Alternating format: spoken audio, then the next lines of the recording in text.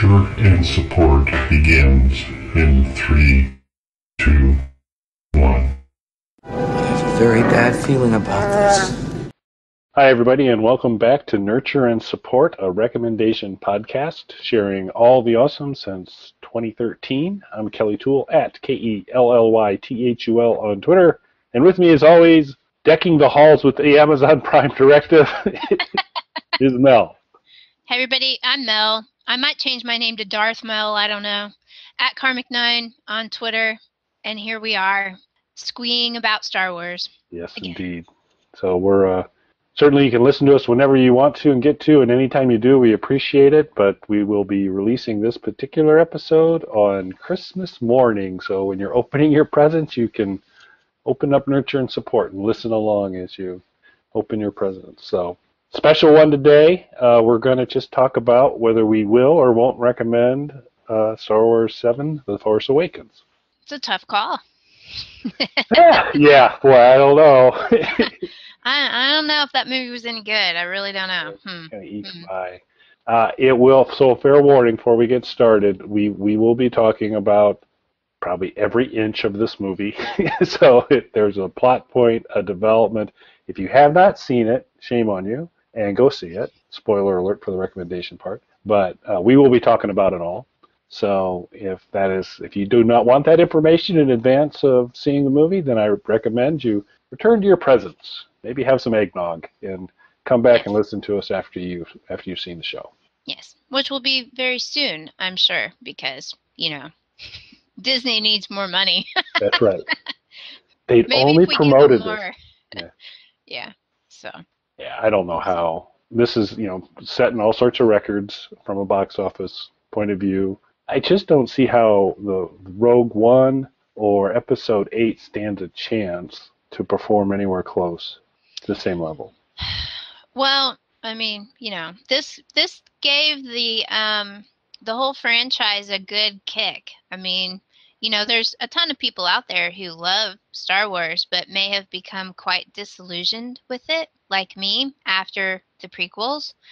And I think this movie will re-energize things, get people more hopeful, I guess I should say.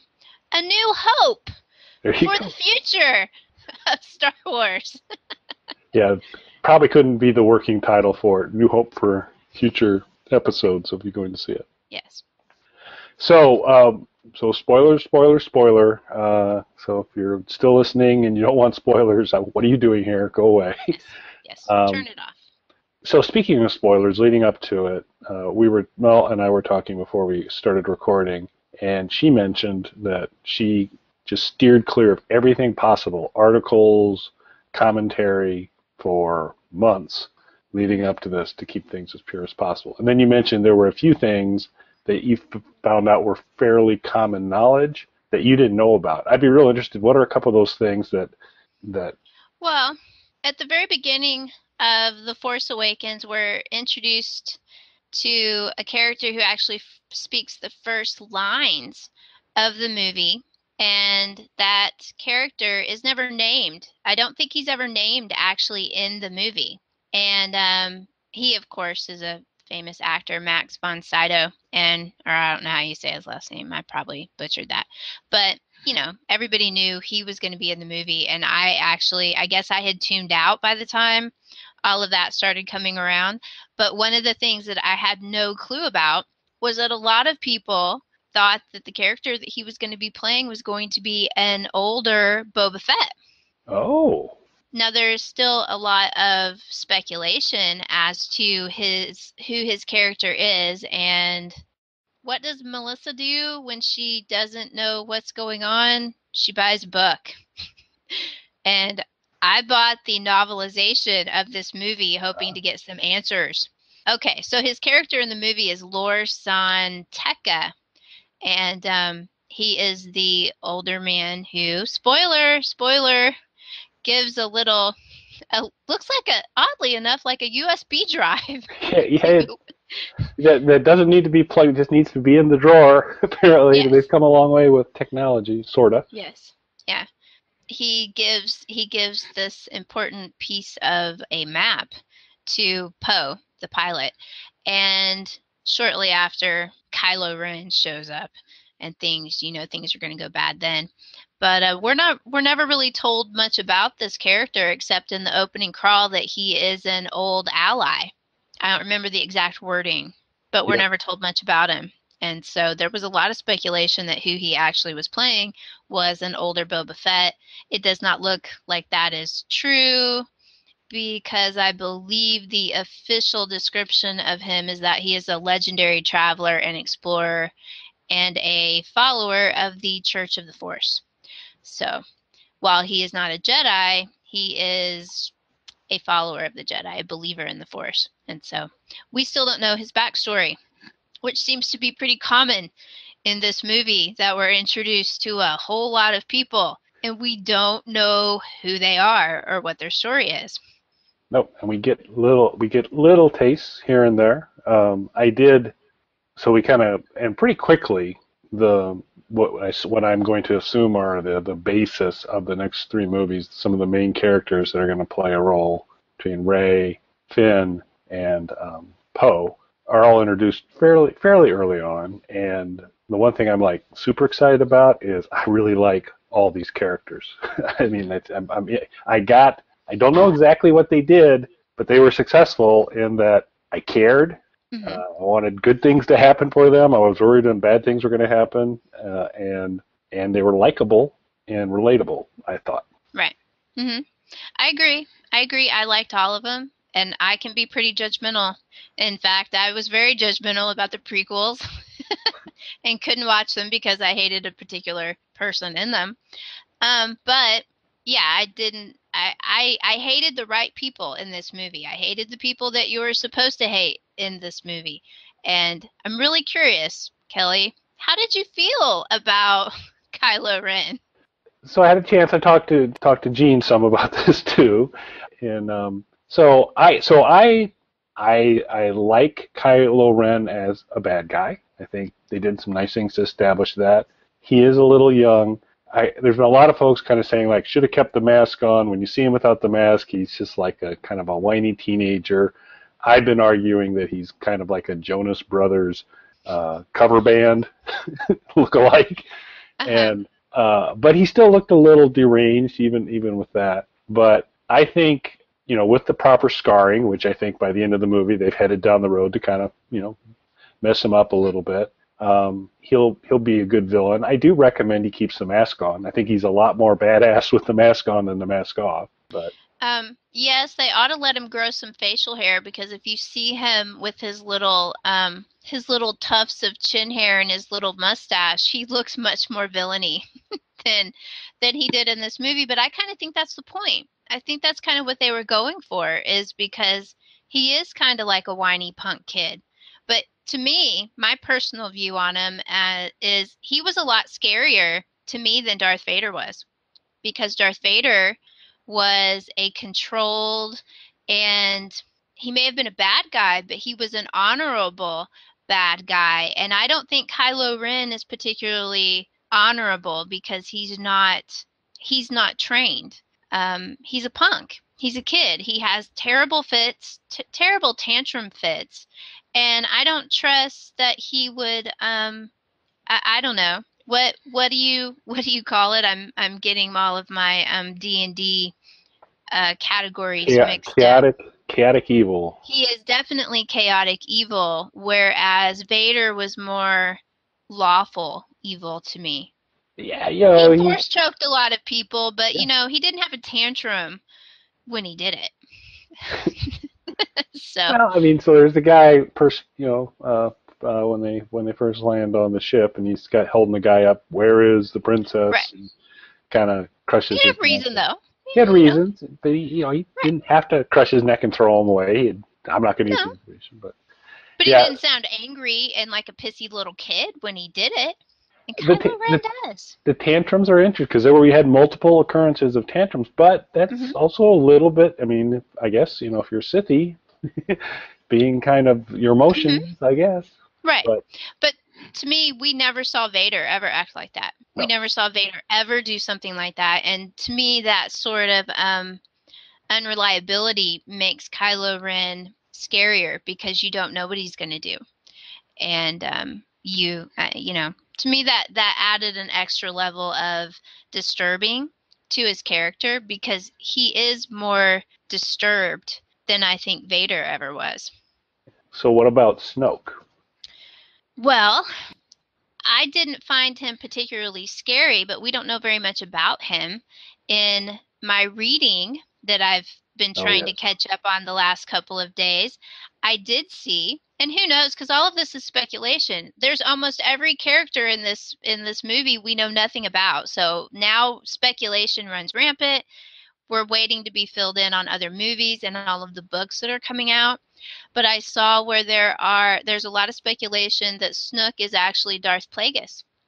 Yeah, I've seen some, and that was because I tried to steer clear of spoilers. I wasn't as studious as you were in doing it. I poke around on a few articles, but I was really trying to avoid them, except for one jerk on Google Plus that 3 days, before I guess the day the movie came out, posted the shot of Han doubling over with the kind of with a flood of red around him, Oh, I'd have and killed that guy. and wrote underneath it, Kylo Ren kills Han Solo, and put it into Google Plus, where, if you're in Google Plus, you're in this stream of photos, ba-boom, that's in the middle of my page. I have no choice, so You can't stop from seeing that. can't. Yeah. That's So an ass right that, there. yeah, that is, I should go look his name up. We should include it in the blog. So here's a good person to block or whatever on Google Plus, but just Yeah. from there. But that was about some of the other spoilers. But I had started to see a little bit of the Darth, is Snoke Darth Plagueis. He's obviously not human, and from their actual description of him is he's not supposed to be human. But another cool thing I saw is they briefly considered making Snook a female, which I think would have been cool. I wish they would have done that. That'd have been cool. They did, one of the things that Star Wars has not been particularly adept at is developing kind of strong, meaningful female character. And Princess Leia was a strong character, was central, but it was that. She was that. And by the end of Return of the Jedi, I think there were only 2 other women ever shown. Yeah. So she didn't have a lot of company. No. Where this one, I am in love with the Rey character, just in terms of not the creepy kind of thing, which is I'm highly enthusiastic. Not in a Kylo Ren kind of love Not way. not in a Kylo Ren kind of love way. Not in the mildly disturbing moment I had with the girl playing Catwoman on Gotham. None of that. This is just I just really like her character a lot. I think there's just all kinds of fronts, and that and it's not entirely fair to kind of keep going back to the prequels and compare and contrast, but I do think these have created a different feeling. At least for me, this movie's created a different feeling moving forward than the prequels did, in that these are characters I care about, and I can't think of any characters in the prequels that I really ever got particularly invested in at all. And pretty quickly they got me invested in the main 3 on the good side here. Right. We cared about Finn. He's hilarious, by the way. Our defector. I mean, he's great. I love him, and so now, we have to wonder where he came from, where he's going, and what role he's going to play in all of this. And so, of course, the shipping I've seen has already been going. Who's going to hook up? Is it going to be Rey and Finn? And nobody's really. I haven't seen a lot of people throwing Poe out there, but like I said, I bought the novelization trying to figure some stuff out. I specifically wanted to read the novelization to try and figure out that Force vision that she had, and was ultimately disappointed. But I'll throw out, since I brought up this whole shipping factor, is that at the very end of that book, when she meets Poe, there's a little bit of something there which I didn't notice in the movie. So we're going to muddy. Yeah, did she even meet Poe in the movie? I don't know. See, I need to see the movie again. Yep. I need to see the movie a few more times, because so much happened. The movie is so fast paced that it flies by. And it's possible that she didn't. They cut a lot of things out. All of the deleted scenes that I'm sure that we'll get on the DVD are still in the book. So the book's helpful. It's not some great work of literary, literature, but it does help give you a little tiny bit more information than you got from watching the movie, trying to clarify a few things. So there were a few scenes that were in the book that were not included in the movie that didn't make the final cut, and that may have been one of them. She meets Poe, and I think it says something about she likes the look of his face, and I'm like, oh, are we saying Poe's a hottie? Finn's gonna wake up one of these days, little girl. Finn's got a little bit of a crush on you. He does. So, A little bit. But he was, and the other big thing that I'm a huge fan of, and it just became so clear to me in watching this versus the prequels, is the return of good humor in it. It's just actual moments where you laugh, where there are attempts to be humorous in the prequels to mixed results. Right. And much more slapsticky and basis. But this, and it was almost like right out of the gate. You got, Poe and Ren, and say, so am I supposed to talk? Are you supposed to talk? I love that part. It was really, really cool. And Finn was just, hilarious with, I'm kind of a big deal. And the whole scene of her wanting things to repair the Falcon, and he's trying to figure it out, and she's like, the one I'm pointing to, and he can't figure. And it was all great. Yeah. So good, funny stuff. And C-3PO is actually funny again, who was not funny in the prequels, in my opinion. But I just love that scene towards the end where you've got Han and Leia, special reunited moment. It's all building, and all of a sudden, hey, how you doing? Got a red arm. Probably wondering about this. Probably didn't recognize me with my red arm. Yeah, he was great. I did really miss R2. Though I really did. BB-8 is cute and all, but he's not R2. Not to me. I'm old. So I thought, and R2 did it. They pulled it off with R2 in the original. Well, they pulled it across really all of the movies so far. Mm-hmm. For him to kind of emote, for a thing that just beeps and is made out of metal to kind of emote, is pretty impressive. Uh-huh. And I thought with BB-8 you could do that too. You saw a lot of. Yes. And a lot of it was with the sounds, and he's kind of a little puppy doggy, and he almost has the little dog head cock thing going. Yeah. But it's cool, and they demonstrated how he could go down steps, which was good to see. Work. That worked well, because I watched that. I was like, yeah, is he just gonna glide down those steps? But no, they did it well. It was a really good touch they put in there. Because they could have easily just ignored it. Yeah, which is what they used to do with R2 all the time because technology wasn't. But they didn't show him going back up. No. Which I think might have been more of, more difficult. Someone might have been pushing him kind of up a step or something like that. Yes, because they do make several references to him not having any appendages in the book. Bringing it up as far as the things that he's capable of doing because he doesn't, his value. In the scene on Jakku that that junk dealer is trying to buy him. Yep. In the book, they cut it out of the movie. In the book, they do specifically mention that he doesn't have any appendages, so his usefulness is not that great, but I'll buy him from you anyway. So, but and speaking of, that scene when he talking about BB-8 having the ability to emote where he does a thumbs up with a little blowtorch. That was cute. Some people might think that was hokey, but at the moment it just really fit the moment really well. That was one of the moments I laughed out loud in the theater because I just liked it. I just thought it was, I know it's kind of it's not cheap, but it was it was great, and it was just well thought out and executed. And because I was already liking all these characters, it was just all so much easier for me to get a good. And that whole scene had so much kind of fun stuff going on in it. I was primed to continue to enjoy it more. Right, where he's having to appeal to the droid to not give his secret away. And the droid's like, I don't know about this. I don't know. I don't like you. So. But yeah, it obviously everyone, you can tell that we both really enjoyed this movie. It was what I was looking forward to. I'll take that back. I was disappointed. I was getting ready to say I wasn't disappointed by anything in this movie, but I was. Can you guess, Kelly? You wanted to see Jar Jar in the line of people on the planet that got evaporated. That would have been nice. It's a red up there. Yeah. No, I've been going on and on about Captain Phasma. How freaking cool Captain Phasma is. What'd she get? 3 sentences? 3 sentences and a body check by Chewbacca. A big one. Yes.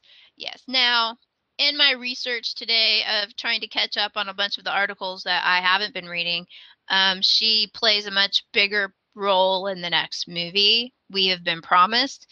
So, we don't actually see her die or be disposed of, though there is mention of a trash compactor, Yes, very which cool. was a funny moment. But yes, so we can assume that she has survived the destruction of Starkiller Base and will reappear as I believe one of the people associated with the movie called her a big baddie. So I'm hoping she gets her chance to be bad. Yeah, because the build-up was you kind of anticipated her having a bit of a bigger role. She's in all of the posters. They had Halloween costumes. I have a Funko of her. I have a poster. I have all sorts of things about Captain Phasma, and she was in the movie for 3 minutes. Yeah. But so, Boba Fett, same, I know. Yeah. Sometimes a little bit things could pick up a little bit more, and I think they will. But I enjoyed this. I didn't think the movie was perfect. It's very hard to be perfect. Right. And the part where I really struggled was at the very end, just the kind of wrap up point. It felt like certain things were just kind of, well, isn't that convenient? Because Rey kind of defeats Kylo Ren and is a beat away from taking him out when Starkiller Base starts rending apart, and at one beat they're 5 feet apart. Right. At the next beat, they're 25 feet apart, and I did not get the sense that the ground had opened up and spread 20 feet. So that distance thing kind of bugged me. And then followed by the Millennium Falcon happens to show up right away to pick them up. Okay, maybe I get that. But then, back at Bad Guy Central, they're like, Snoke is going, time for you guys to go get Kylo Ren. How do they know where he is? How do they get to him? So, because it doesn't seem like there's a whole lot of time from when that big split occurs to when everything kind of goes, and they've got to get him, they got to get Phasma out of the trash compactor. She's awesome enough that she got herself out of that trash compactor, telling you. That's true. She doesn't need anybody to rescue her. There you go. Fair enough. She found her way out. Okay. I can definitely go with that. So either or somehow the trash compactor is such a well-constructed device that when this whole thing blows up, it just floats free in space with enough atmosphere to hold her until she can radio for help. That's right. That's an instance where the book handles that whole timeline a little bit better. The fight actually happens slightly differently in the book than they actually filmed it. He's actually in the novelization, because in the movie you've got the planet ripping apart and these big fissures open up in the ground, and at one point she was trapped against one, and then she just reimagined her force powers and pushes him back, and then another one opens up between them, separating them, basically keeping her from being able to give a killing blow to him. In the novelization, she actually, one can assume that it's Snook, she actually sort of hears a voice telling her to kill him, and she backs away from it, and they have already sent them to get him. He has a tracker on him, which is how they found him, and that they pick him up. So in the novelization, the chain of events happens a little bit differently. In the movie, she leaves on the Millennium Falcon, and they've left him on the ground, separated from the fissure. But it happens a little different in the movie, so you have to wonder, how much they're going to stick to all of that. Because the movie, I'm sure, will trump the novelization because they cut parts out and they changed it. So, but, it's one of those minor details, I suppose, that they won't bother to really worry about. And Poe made it all the way through to the end of the book? Yes. Yeah, because that was interesting, because early versions, and this is actually coming from the actor, was, hey, you want to be in Star Wars? He's like, oh, this is really cool. And JJ's talking to him, yeah, you're going to be this, you're going to be this great starfighter. And yeah, it's great, it's great. And then we're going to kill you. You're going to die. And I think the intent was his arc was going to be that when the TIE fighter went down, he died then. And then the story went on. But they started seeing, wow, he's kind of adds a lot. He's charismatic. Yeah. People are going to like him. Kind of like a Jesse Pinkman kind of thing, where it's like, yeah, maybe this guy should stick around a little bit. And so JJ got back a hold of him and says, well, don't worry, I've worked it all. I figured it all out. We tweaked some things. You're back in for the whole movie. And I don't know what the timing would be between script rewrites and the book and all of that. So he was in the whole book, and they briefly, that the part that they skip over in the movie was him making it from the crash to all of a sudden in the movie he's back at the rebel base in order, saving them on, I forget the name of the planet they were on, the green planet with the pirate Moss, planet. Yeah, Katanka, whatever her name is. I think it's the Caribbean, because it's the Pirates of the Caribbean. It's the planet Caribbean. It definitely looks like that. Yeah, so he's in his X-Wing when they to save them, basically. And there's a big gap in between there. They briefly cover him making it to a town on Jakku. And then they skip over the part where he makes it back to the rebel base. But they did briefly cover that in the book. So, yeah, there was quite a lot about him in the book. Pretty much this novelization was a little better than some of the others that I've read. But, they're basically just based off the screenplays. But one of the things, if you're a listener of this show and you listened to our last Star Wars episode where I talked about the book Aftermath, I told you there was going to be a character. I hoped there was going to be a character show up in this movie from that book, and there was. You'll never guess who it was, though, because they kind of changed his name. He's going by a nickname in the movie. He was a pilot. I thought for a while when the movie first started, because, like I said, I had avoided knowing anything about any of this, I really didn't even know about Poe. I knew about Finn, I knew about Rey, but I didn't really know about Poe. And when Poe first appears on the screen, I'm thinking that it was Timon Wexley from the book Aftermath, because he was a great pilot and he built robots, and I'm going, this is Timon. He's built this cute little BB-8, and he's a snarky, sarcastic person. And I'm like, that's him. Well, it's not. But Timon is in the movie. He is called Snap Wexley.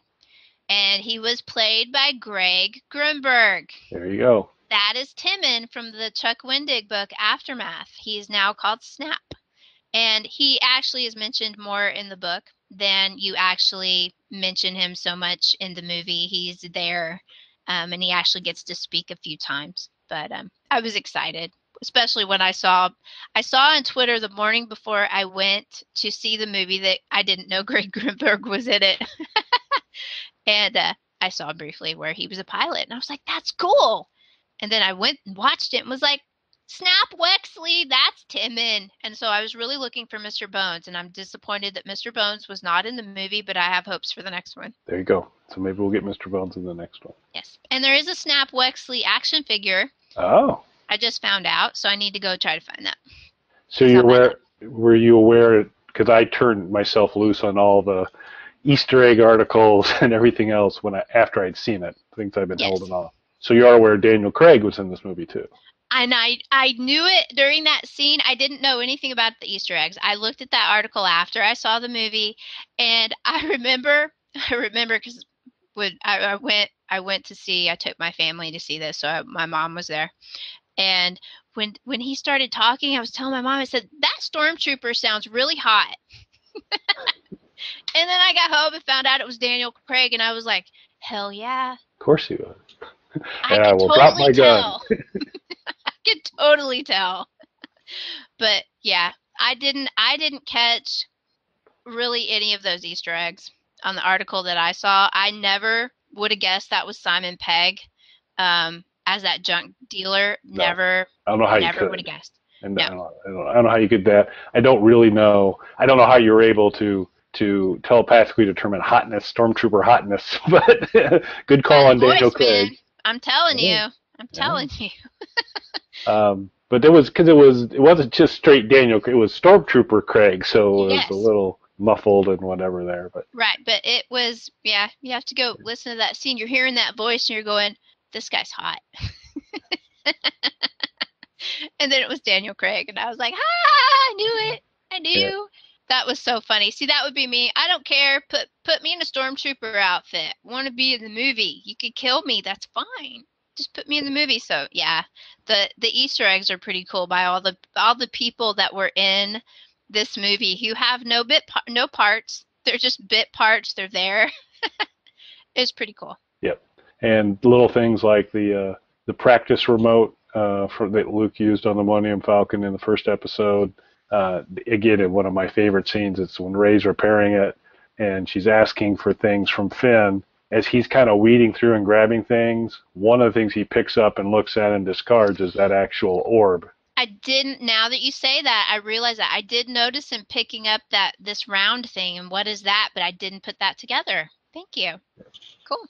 So yeah, and I didn't catch any of these first viewing, and then unfortunately, the theater I went to, it's a nice theater, and it's one of those things you can like order food, and they'll come up and they'll bring you food before the movie, and then the downside is 20 minutes before the movie ends, they're coming to say, hey, you need to kind of sign your credit card receipt and do that. Oh.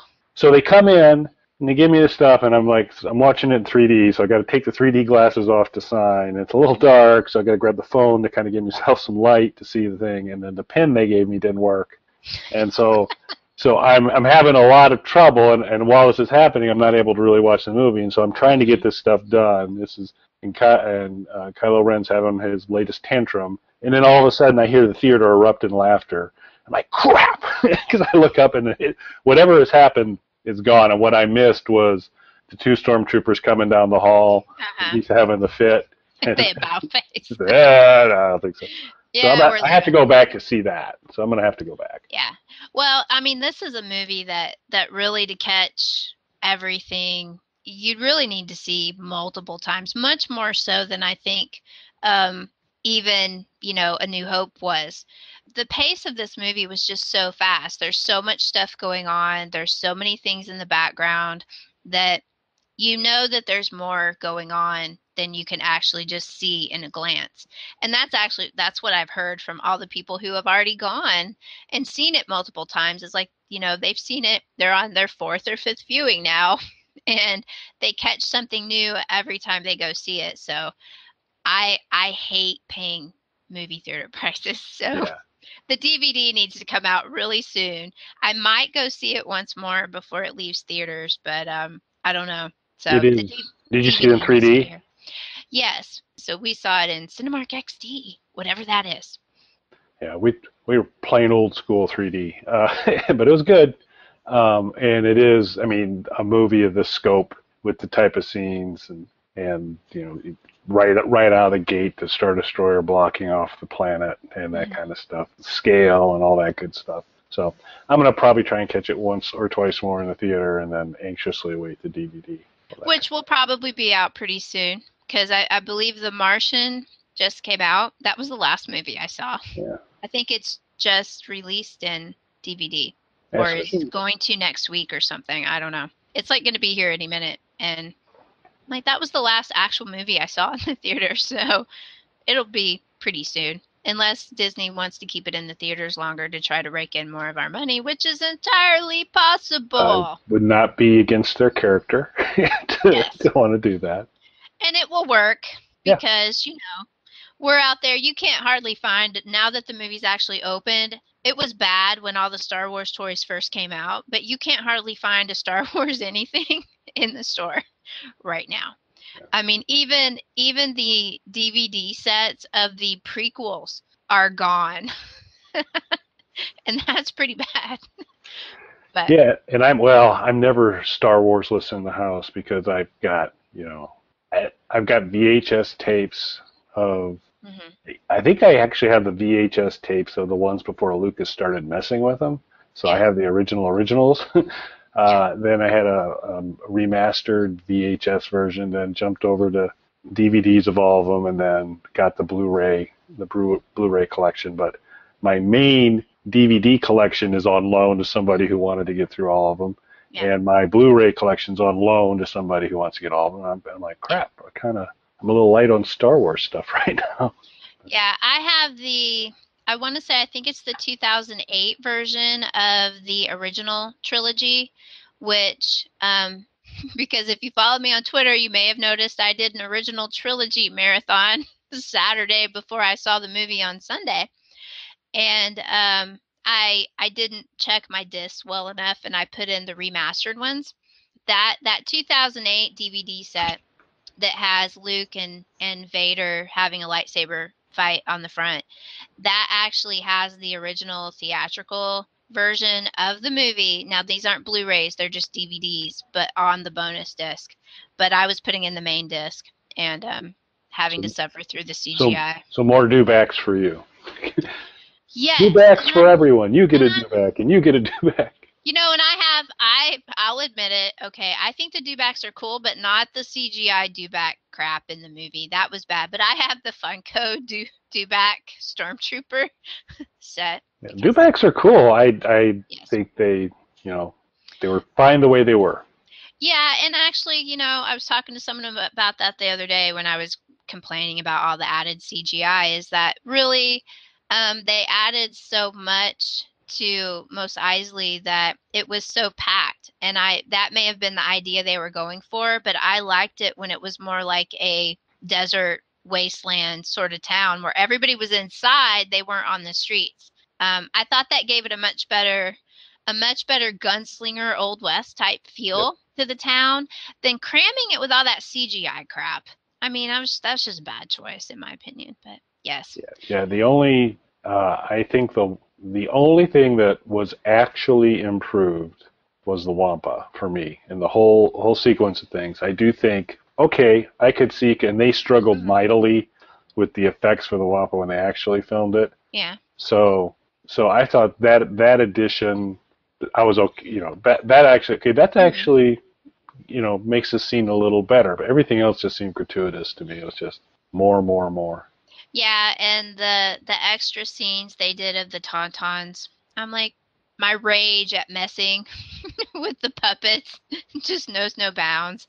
I was like, that's bad CGI. Y'all just need to leave that crap alone. And then when I was watching Return of the Jedi, I haven't ever actually, I don't know that I've ever really watched Return of the Jedi again. I know it's got shield generators in it, Kelly, but I'm sorry. Go. That's key. Always key. I don't know that I'd ever watch Return of the Jedi again all the way through. I've watched, up into the important parts, and then I usually end up, turning it off during the Ewok celebration and everything. But did they add a bunch of more CGI'd Ewok stuff at the end? Did they add? Because I didn't remember it being that hokey. They added additional celebration scenes. Yes. Okay. I thought they did because it looked it was completely CGI'd with them around little fires. Yep. Little CGI'd fires. That was the dumbest thing I have ever seen. And they had, Naboo and additional scenes of Coruscant, and I think Bespin's in there too. Oh yeah. And they had a little bit in the original one. There was a touch to say, it's many people are celebrating, but the only upside on that is the Yub Yub song, or the Yub Nub song, actually was a fatality of those additional scenes. Meant the reduction of the Yub Yub song.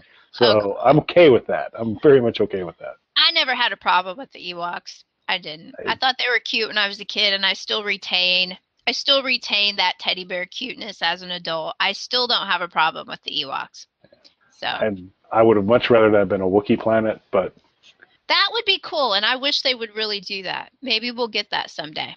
Because some of the history in between Return of the Jedi and this movie, depending on what they're going to go back and show us or tell us, is, Chewie and Han in Aftermath, in the book I talked about last week, the very brief scene they have of Han in that book, he and Chewie get the opportunity to go back and help free Chewie's people from Kashyyyk.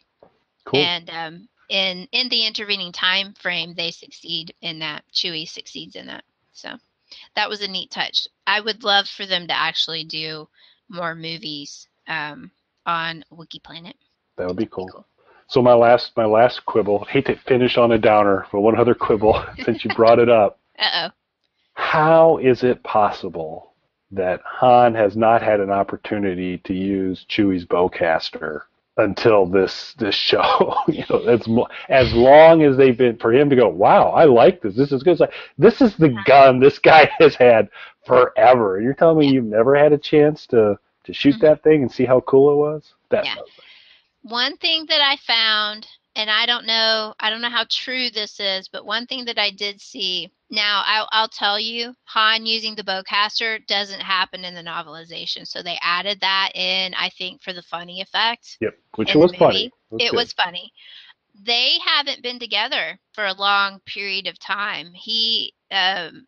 What I read was that Chewie, when he freed his planet, he went back to his home world, and Han was a married family man at home with Leia, and it wasn't until Kylo Ren screwed everything up that Han left and returned to his life of smuggling, and Chewie hooked back up with him again for that. So I would read that, there was a long period of time in there that they were not together. But yes, at some point you would think that Chewie would have let him shoot the bowcaster.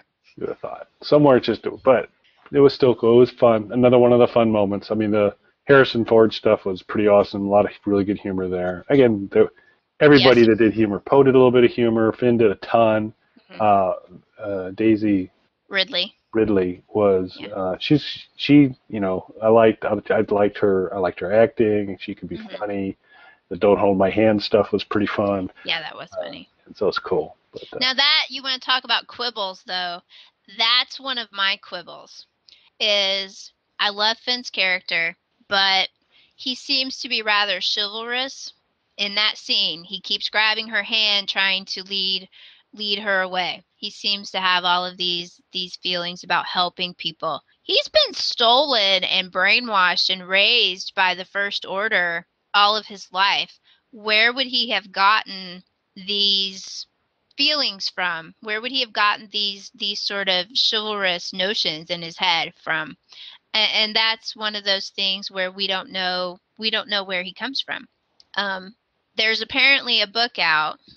I don't know the name of it, but it's technically it's part of the whole Journey to the Force Awakens thing that tells. It's a book of short stories, and it has, I guess, just 3 short stories. One about Finn, one about Poe, and one about Rey, to try to give you some background on their characters from a time frame before the movie starts. And apparently that one is supposed to give you a little bit more background about Finn, but I don't think they tell you still where he comes from, because in the movie he says he doesn't know his parents, he doesn't have a name, and all of that. So that was just one of my quibbles, is where did he get all these values? Because he hadn't been raised with them, that's for sure. Fair, I missed that. Yeah, good point. Channels. I mean, where did he get this? That was my only problem, is that he seems to be a pretty honorable guy, and then all of the taking her hand thing, like she needs help. Let's help the poor little desert girl to lead her to safety. Where did he get these notions from? Yeah, I think there may have been a little bit. Let me help my soon-to-be girlfriend. I think there was a little bit of. I think there's a little bit of that. It might not have all been chivalrous. A little bit might have been. Yes, I know, but still, he's been, and they talk about it. Yeah. They're using the brainwashing a lot. That word a lot in the novelization of how the stormtroopers are raised. They touch on it in the book when especially Kylo talks about maybe we should be using clones since they can't control the stormtroopers, and one of them has defected, but they've never had a stormtrooper defect ever. He's the first one, so you have to wonder. I just wonder. It's one of those things. I'm like, where did he get these notions in his head from? He just woke up one day and decided, I'm not going to kill people anymore. Though this was apparently supposed to be his first mission. Yep. So I'm like, wow. I don't know. He looks a little old for this to be his first mission. Yeah, he must have been like in the remedial classes or something like Well, that. They he got was him as a kid. janitor. Yeah. He was a janitor, which I really love that. He's a space janitor, and here he is saving the rebellion. And who knows? Who knows if he's going to be a Jedi in the future? You know, that's one of those cool things where we don't know what's going to happen. Nope. And that's kind of for the first time we don't know what's going to happen, because the prequels are all dealing with things where we knew where that story was going to end. Yeah. We may not have known some of the details, but we knew where that story was going to end. So, you know, that was one of the things I didn't like about it, because I kind of felt, why do I need to watch this when I know what's going to happen? I may not know the little details in between, but I know he's going to go bad. Why do I want to watch a movie and have you make me care about this person when he's going to go bad and destroy everybody he loves? I didn't understand that. Kind of a problem. I didn't understand that. But that's one of the things I like about this is we don't know. We don't know anything about these people. And I have one other question for you, Kelly. When you left the movie, who did you think Rey's parents are? So I left. I'm trying to think what in terms of timing. I did not when I left the theater. I didn't think it was Luke. After getting home and kind of pondering a little bit more, we're like, oh, I wonder if it is Luke, you know, and kind of thinking back to, boy, she sure seems to have a lot of good Force stuff going, picked it up pretty quick. So Force would be strong in a family. There was, and you know, there were a couple things like the lightsaber, you know, we saw some of the previews, the lightsaber behind the Force runs strong in my family. I have it, you know, you have it. So I may not have been 100% sure, and I'm still not. I tend to think, although I don't know how that happens unless Luke's a really crappy Jedi, I'm kind of thinking she's a Skywalker. What about you? Well, when I left the movie, I was absolutely positive that she had to be Luke's. I don't see any way that she could be Han and Leia's. That, of course, is a theory that's running around out there. I don't see that, because Luke would not have made them forget her. I can see her being Luke's and him hiding her, because part of that Force vision that's hard to understand what's going on is apparently Kylo Ren and the Knights of Ren killing all of the kids at the Jedi Temple that Luke had started to train new Jedi. So it would appear that she may be a survivor of that, and someone has erased her memory of it because she was a young kid. But even if she was Luke's, I can see him putting her on a desert planet that nobody might go to, but I don't see him leaving her with no one to take care of her.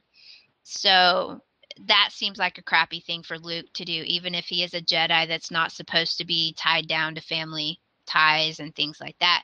But when I left the movie, I was pretty sure she had to be Luke's. And I still lean in that direction, but I saw another theory that she might be a Kenobi. And that is really rattling around in my head, and That'd I be like pretty cool. that. I like it. I like that idea quite a bit, because I would love to see this move outside of the Skywalker realm, because they're not the only people in the universe that are Force sensitive. So I would love it if she ends up being a Kenobi. So I don't know.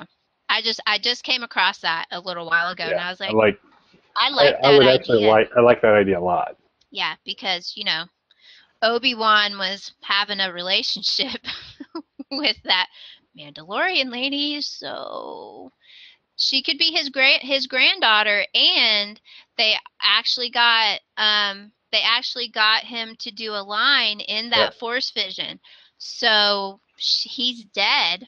Why would his voice be in there? Only that it's a very confusing vision, which was the whole reason I bought that book, was to try to make sense of that vision, and it didn't. It glossed over the entire thing. Well, and that whole sentence about Ren, you've taken the first step. It's Alec Guinness saying Ren, and it's Ewan McGregor saying the rest of it. So you've got a couple versions of Obi-Wan in there, which is a good, strong Kenobi representation, because Yoda's probably not the baby daddy. You know, I think we're okay there. Qui-Gon, we got a little Qui-Gon. Seems to always be a a bit of a voice. So that's the other Yeah. part. I need to go see it again to kind of pick up all those voices. Right. Yeah, that's something that needs to be watched over and over again, because I know I completely missed the Knights of Ren reference. I was watching that going, who the hell are all these other guys standing behind him? I didn't understand any of that. But the idea of her being a Kenobi, I think would be really, really cool. I'm really liking that idea. Yep, that'd be I think sweet. I think that would be pretty cool. I would love that. So, Well, one of our longer nurture and sports, but it's Star Wars, and it's Christmas. So, Merry Christmas to you. Happy Yes. holidays. I believe this ends with us making a recommendation, which would be, I believe it's pretty clear at this point in time that Mel and I both recommend you see this movie, possibly multiple times, and then buy the Blu-ray or DVD. Would love to hear any of your input on where you think Ren's lineage is. Are you Team Kenobi, Skywalker, Solo, or other? That'd be kind of interesting to see what some of the folks listening think. And I don't know if there's anything else before you got something else? Because you might. Give me 1 second. I actually have a social media recommendation. Oh my goodness! Yes. I know, shock Right. of shock. Okay, I actually have a social media recommendation for this Star Wars related show, and it's a Twitter account. It is at Kylo R3N, and the handle is Emo Kylo Ren. And I like it, but a lot of the stuff that he's tweeting is obviously a little spoilery for those who haven't seen it. But yeah, that totally sums up Kylo Ren for me. He's so emo. So there's my social media recommendation for the first time in forever. There you go. Excellent one. So we recommend the movie. We got the social media recommendation from Mel. We're going to hand it over to Nurture and Support's version of Jar Jar Binks at this point in time, Matt, and he's going to tell you all the many different ways that you can connect to us through iTunes, email, websites, etc. And looking forward to visiting with everybody again next week. We'll be back next week, everybody. Thank you for listening to us rattle on about Star Wars, because obviously we're not Star Wars fans at all. Not at all, clearly. Would it help if I got out and pushed? You can contact us on our website, nurtureandsupport.net, or email us at nertandsupp@gmail.com. That's NURTANDSUPP@gmail.com, or tweet us at nertandsupp on Twitter. You can also catch Nurture and Support on YouTube. Just search Nurture and Support or Kelly Toole. Nurturing and supporting Journey.